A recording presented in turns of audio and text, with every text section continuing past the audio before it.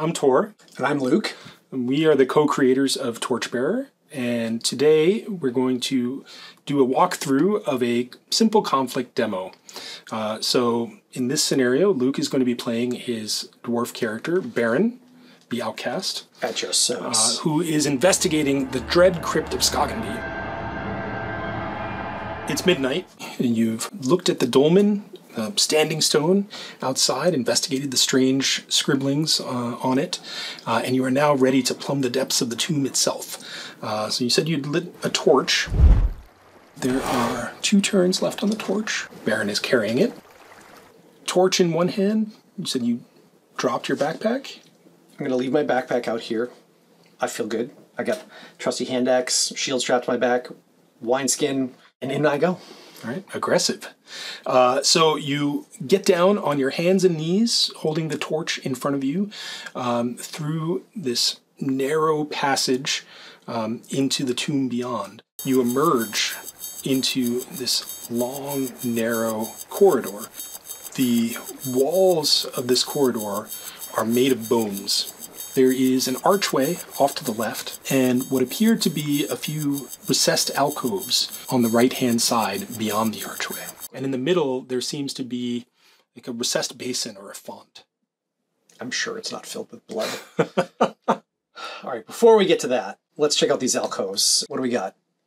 All right, so you poke your head around the alcove, and you see that there are actually several alcoves. And each one holds a bier, like a resting place, with a skeleton on it, feet towards you. They are dressed in rotting garb. Most of it has probably disintegrated with time over time. The one that you see has a spear crossed across its chest, and there's another one with a sword. And glimmering in the torchlight, glittering around the first one's neck, you see what might be some jewelry. Ooh. Well, my belief is there's not for me but blood and treasure spent and earned, so in I go. We're gonna get in, get out. Just grab it and go. So you're gonna have to crawl up over the skeleton to get to its neck. I've done worse for less, let's just say. All right, so torch held high, you crawl, trying to avoid the bones as much as you can. Just do a little reach. Put your hand forward. Pardon the reach, skeleton. To reach for what turns out to be a jeweled torque. Hell yes. And as you put your hand on it, this vision flashes in your mind of 2 pale, cold blue eyes. Is it cursed? And you can sense that something somewhere in this tomb is aware of your presence. And just as you come to that realization, you see these cold, lambent flames start to burn in the eye sockets of the skeleton, and it begins to sit up. Oh. I will scramble to safety and consider my next move. All right, so you back up, you scramble back, and you hear the clattering of bones, and from the other alcove emerges a second skeleton, Tomb Guardian, and the first one also comes out and begins slowly walking toward you. Well, I think I will, if I manage to keep a hold of the torque, I will drop it and fetch up my hand axe and to defend myself. Or I think I'm going to try to push them off into the other room or corridor and try to claim what is rightfully mine. All right, great. That sounds like a drive-off conflict. Let's do it. Drive-off conflict. The first thing we need to do is generate disposition. So you're going to roll your fighter skill and add your successes to your health. My fighter skill is 4, and I got 2 successes, so that makes my disposition 7 because my health is 5. Okay. So the Tomb Guardians have a disposition of 8. How does that work? So if we look at the Tomb Guardian in the book, we look at its drive-off hit points are 7, and there are 2 of them, so we add 1. So you add 1 for each additional, okay. Yep, so the one with the spear is going to have 4, and the one with the sword is going to have 4. So you take the hit points that you generate and divide them among the creatures that I'm controlling. Right, and so since I'm just 1, I keep all my hit points, but you have to, okay. That's right.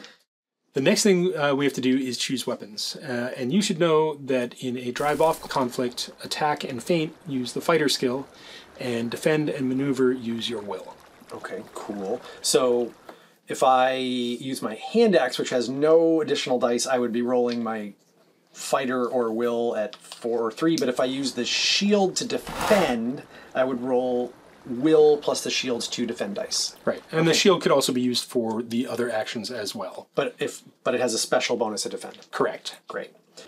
I also have a torch in my hand, which I can use as an improvised weapon, but if I use it for a bonus, it gets extinguished, so we'll save that. I'm going to go with the hand axe for my to start? first round. Yep. So one of my Tomb Guardians is going to be wielding a spear, and the other one has a sword. I'm going to choose my actions, and then you can discuss with your team what your actions are going to be. All right.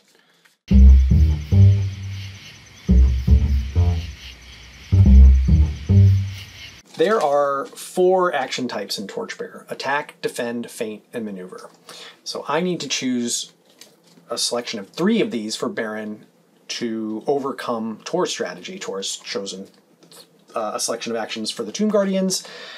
So I want to choose actions that are going to protect Baron, but also get me the best advantage and help me reduce his Tomb Guardian hit points to 0. So attack, defend, feint, and maneuver. The hit points of our 2 teams are roughly equivalent, 7 to 8. I feel comfortable about that, but there's 2 of them, so they're going to have helping dice. They're going to gang up on me. It's going to be ugly.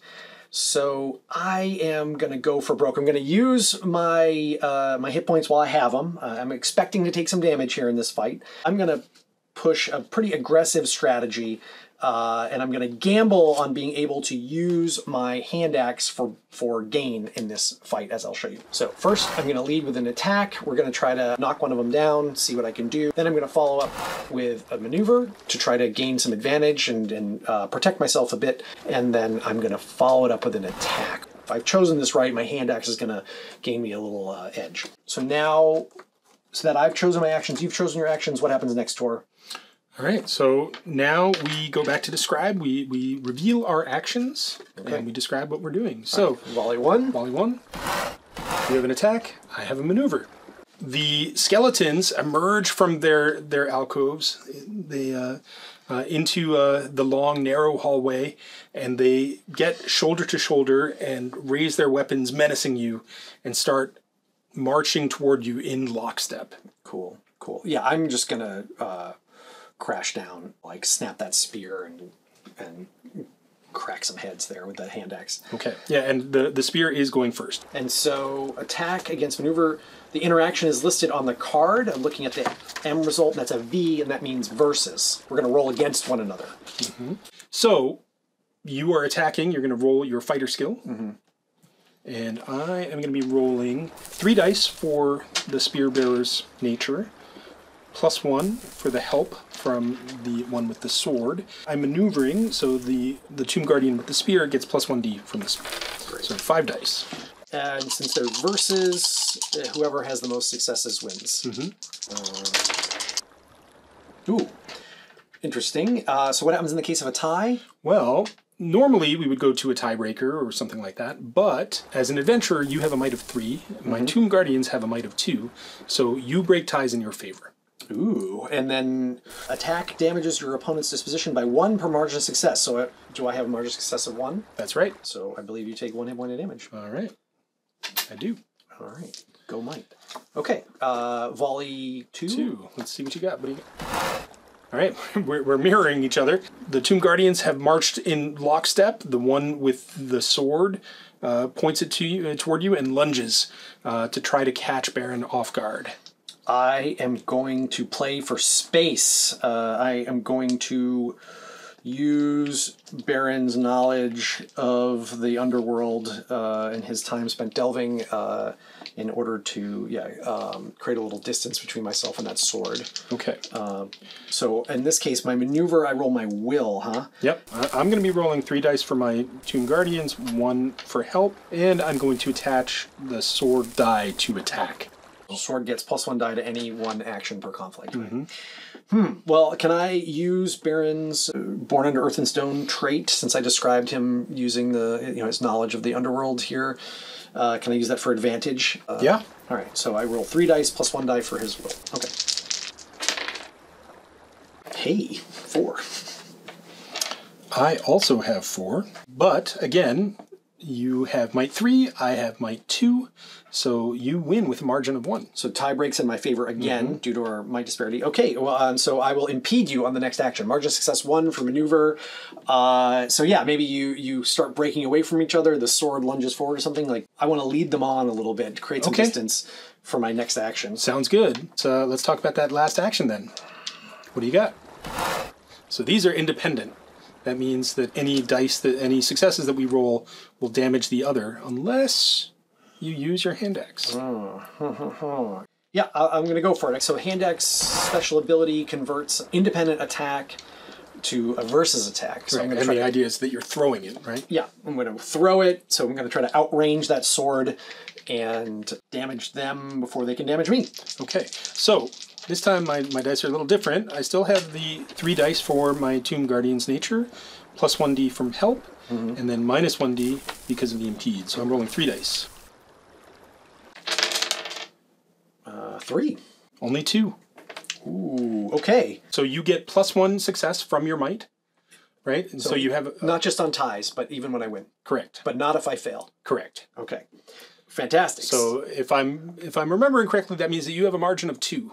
Yes, so our versus tests clash. Your 2 successes negate my 2 successes. I have 1 remaining, plus 1 for might, so you take 2 points of damage. All right. So the spear bearer is almost out. Fantastic. 1 point of disposition left. Okay. So that is the end of round 1. So what weapon are you going to equip for the second round? I'm going to go with shield. Shield's a good fighting weapon. Okay, I'm going to stick with my spear and my sword.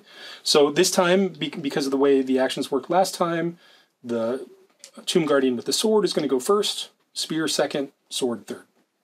So sword, spear, sword, right? Okay. All right, and I'm going to choose my actions. See if I can catch you out.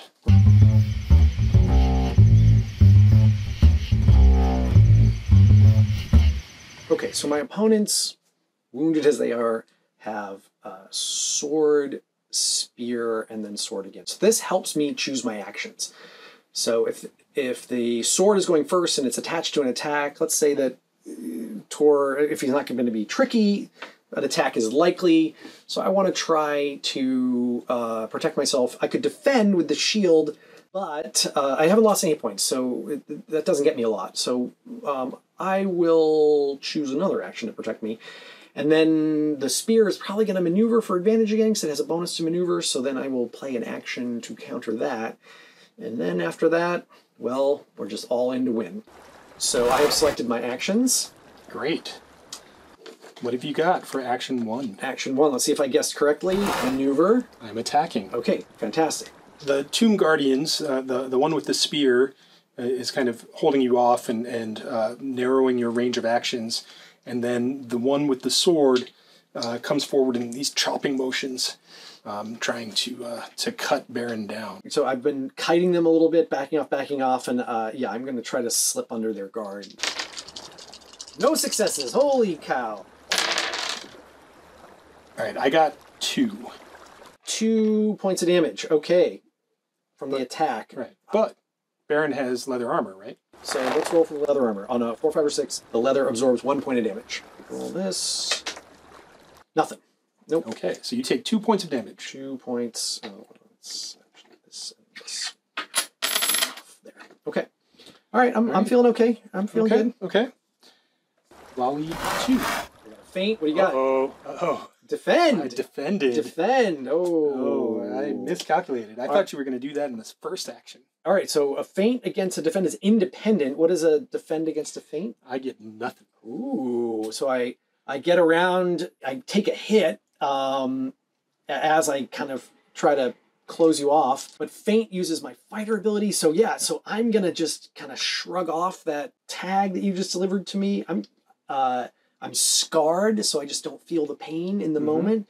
My fighter skill is 4, and yeah, I'm going to try to use the shield to hit one of them in the back of the skull as I kind of come around behind. Yeah, I think that they almost go back to back as an attempt to defend and maybe open themselves up to you. This is all right. This is great. This is my big shot here, using Scarred for myself plus my fighter. 3 successes. 3. All right, so that's actually 4 because of the might difference. Fantastic. How am I doing? You just knocked the spear bearer out.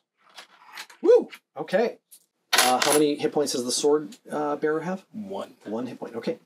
All right. Let's see what happens in the final action of round 2. Attack. Oh, Attack. I'm also attacking. The Tomb Guardians are obviously undead. They have no fear for their flesh, for they have none. So it steps forward as its companion goes down and tries to stab you in the face. Yeah.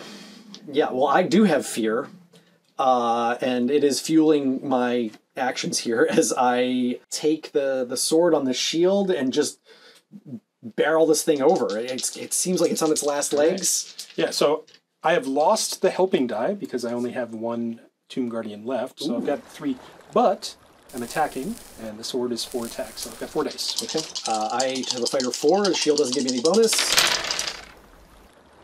Oh! I rolled the black word. No way. Woo! I got 2. 0 successes, so that's 3. But I only have 1 left. So you knock me out, and I do nothing to you. Ooh. So what is the final result? You win, but... I have taken 2 hit points of damage. All right, so minor compromise. Okay, what does that mean? This was a drive off, so you don't destroy them. Instead, you successfully drive them off. And I think what happens is, those 2 eyes that you saw with your vision, they flash in your mind again. And just as they do, both Tomb Guardians go bolt upright, turn on their heels, and march down the hallway and turn into an archway that you hadn't even noticed before. I let them go. But I do get a compromise. I think I'm just going to make you afraid. But now this feels good. Yeah, now it feels natural, Baron. Don't feel too good yet, because that was also the 4th turn. 4th turn on the grind. On oh the grind, boy. So you are now hungry and thirsty. Yes, so I am. Fortunately, Baron's wineskin is full of wine. Perhaps we can take care of this. But I have one more very important question. The glittering torque. Oh, yes. Did they leave it behind? All of the treasure that they were carrying, they took with them when they were driven off.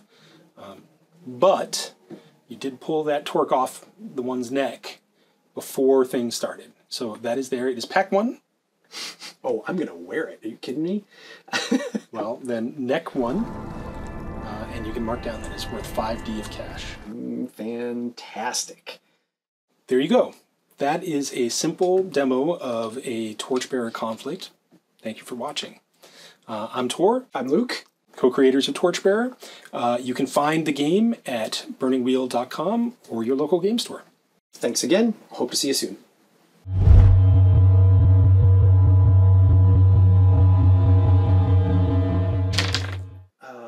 Okay, wow. There we go. That's me. That's me, everybody. Black no word. successes. Black word, as we say in the business. No successes. All right, wow.